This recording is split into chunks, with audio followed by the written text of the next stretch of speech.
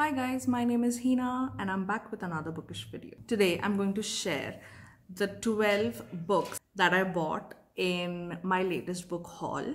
Right after my birthday, I came across an amazing local book fair and I thought of just checking it out. I actually wasn't planning to buy any books, but then I ended up buying 13 books. 6 of them are hardbacks and they are rare and vintage edition books, and the rest of them are paperbacks. So let's begin.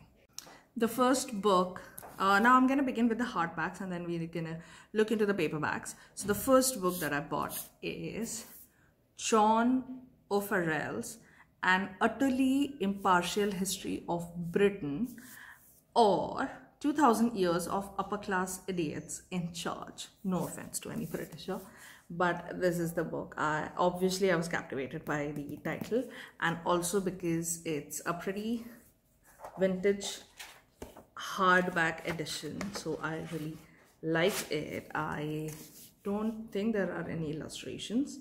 No, there are no illustrations in this, but it says it's an impartial history of Britain, so I like reading about Britain, so that's why I got this book. So this is the first book. The second book that I bought is Your Pregnancy Bible by consulting editor Dr. Ann Deans.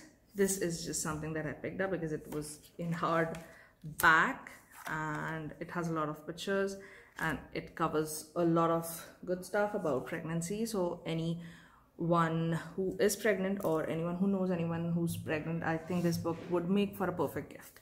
So this is the second book that I got. The third book that I got is pretty awesome and its name is Wine by Hugh Johnson. Again, it's a hardback and it does have some illustrations and it also has some updated vintage charts. So this book is going to be pretty interesting. It is all about choosing, buying, decanting, serving and enjoying wine. So I'm really looking forward to reading this one. Again, the name is Wine by Hugh Johnson. So this is the third book.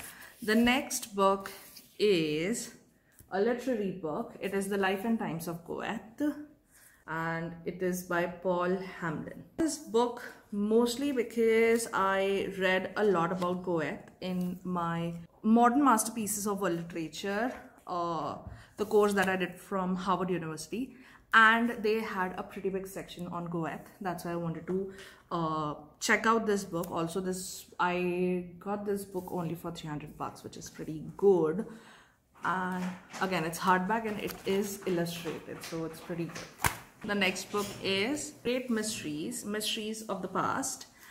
This book is by Stuart Holroyd and David Lambert, and it has very interesting topics such as the puzzle of the pyramids explored, secrets of the standing stones, three mysterious kings, clues in the cuneiform, Babylon or Babel, the martyrs of Masada, secrets of the seabed, who really discovered America, bodies in the peat box, the mysterious mountains, King Arthur, man or myth, who was Prester John, and a world of mysteries.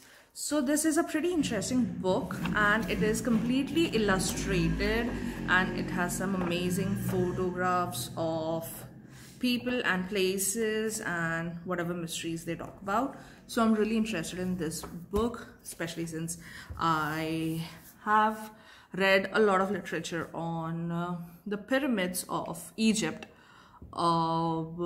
in the past 2 years. So I'm really interested in knowing more about the pyramids, but also about the discovery of America and such.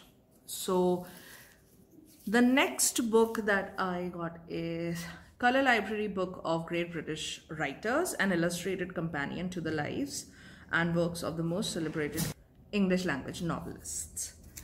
This is the book. This is pretty much the biggest book that I got and I only got it for 700 bucks. It's like a steal. Obviously, it should have been more than 2.5k obviously, But in such kind of sales and fairs, you always find gems like this, and that is what makes it so worth it going through the entire collection that they have and finding books like this. So I'm really looking forward to reading this one. So these are the hardcover books that I got from the book fair. Now coming on to the other books, that is the paperback books. I have 7 of these, but they are mostly fiction only because I'm planning to start reading fiction again. But I've also gotten a book on poetry this year for my birthday, so I'll be reading those as well. Anyway, so these are mostly fiction. Australian classics. Now this is a pretty good book, and it is not actually paperback, it's just leather bound, I guess. Yes, so Australian classics, 50 Great Writers and Their Celebrated Works by Jane Gleeson White. This is one book that I'm really looking forward to, and I'll be reading this book for the World Fiction Month at RMFAO, because in World Fiction we read books from around the world and books of authors from different parts of the world. So this one would be a perfect fit for that genre challenge month. The next book is Project Hail Mary by Andy Weir. Everyone knows this book, and I've been planning to read this one.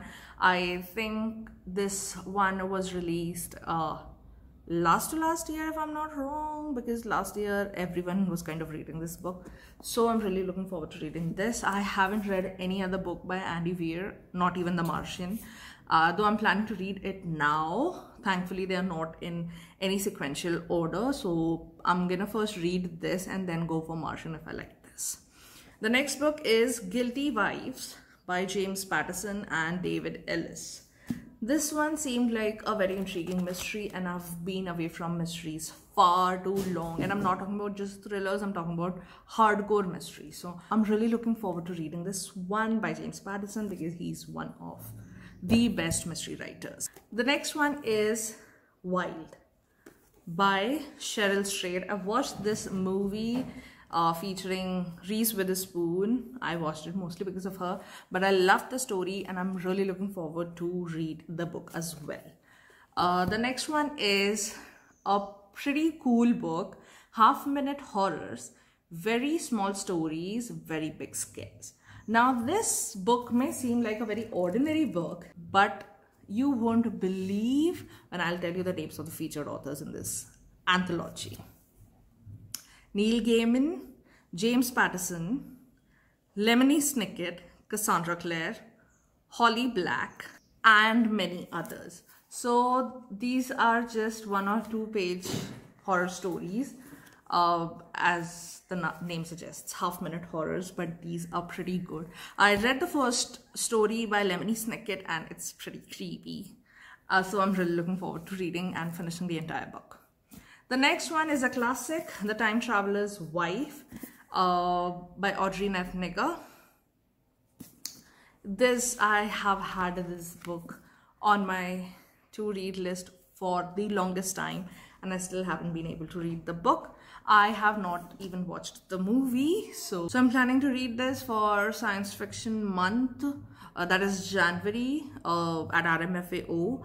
And also along with Project Hail Mary by Andy Weir. So these 2 books are for that. Rest of them I've got in audiobook format, so I'll be sharing those later. The last book of my book haul is The Partner by John Grisham. It has been years since I last read any book by John Grisham. There was a time when I used to read a lot of his books. But it has been almost 8 to 9 years since I read his book last. So I'm really looking forward to it. So I had to pick it up, obviously, and I'm really looking forward to reading this one. So these are all the books that I got in my latest book haul. I really hope you enjoyed watching this video and that you got some ideas for buying some books for yourself, or maybe getting them from the library or borrowing them from someone. I will hopefully be able to make videos of the reviews of these books. If I'll definitely be linking them to this video. So Thanks a lot for watching, guys. I'll see you all in my next video. Till then, bye and Happy New Year.